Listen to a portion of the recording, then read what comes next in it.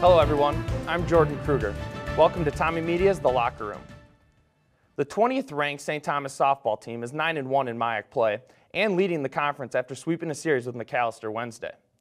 Coach John Tschida reached the 750 win mark with the victory over St. Ben's last weekend, giving him the highest win percentage of all time in NCAA division.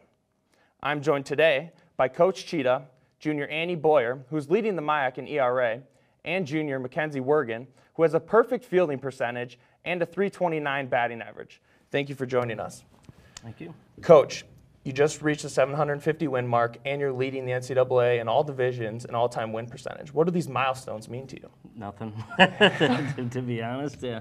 Really, as a coach, you're always looking for your next. You're always forward thinking.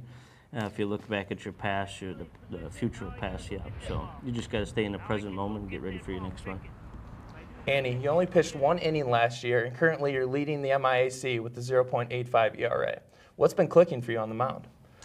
It's really just been focusing on just hitting my spots, executing pitches, and it's mainly everything that's in my mind, really having that confidence that I know that I can do it. I have one of the best defenses, most talented group of girls behind me, which is always what a pitcher can ask for.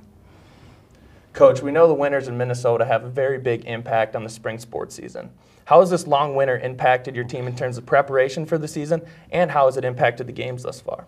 The games, it hasn't affected other than give us a couple home games that we wouldn't have had because the nice turf that we have, turf field, melts it off and we shovel a little bit. So shovel the field so we get a little extra workout in. But other than that, our preparation, sometimes you don't have the tools you'd like to use for your practice, so it throws you out of whack. But you always say, so what, deal with it. So for us, it doesn't affect us too much because we like to practice. McKenzie, are there any difficulties being a utility player playing both the infield and the outfield? No, I wouldn't say that there are. You do your best in both positions, and if you need the extra practice, you have to go do the extra practice for both. And now it's time for this week's fan question.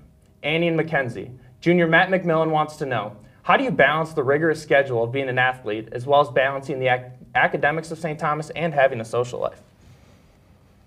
I would say that sometimes you have to sacrifice your social life for things like homework and then to go play sports. Also, sometimes you have to stay up a little bit later, but hey, it's just what you got to do, and you do it because you love the sport. I would just say it's just time management. Even if it's just 30 minutes of the day, you just got to utilize it with, just take advantage of the time that you have to get the work that you need to get done in between practice, and then also, yeah. If you have a question, tweet it to @TommyMedia.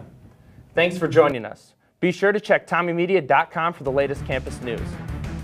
With Coach John Tschida, Annie Boyer, and McKenzie Wergin, I'm Jordan Kruger. We'll see you next time in The Locker Room.